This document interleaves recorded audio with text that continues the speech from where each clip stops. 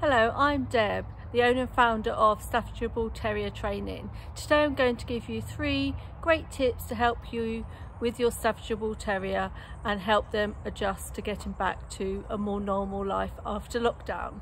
So number 1, help your Staffordshire Bull Terrier become more independent and be okay to be alone. Number 2, they will be going to new places and meeting more people, so try not to overwhelm them with too many places at once.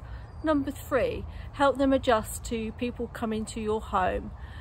This can be quite exciting and very overwhelming for many dogs and puppies. So give them somewhere quiet to go where your visitors come in and while they're there. And also have a routine for your Staffordshire Bull Terrier for when visitors do come. Having a routine will help them feel more settled. If you'd like to find out more about our training and how we can help you, then please like our video and comment below.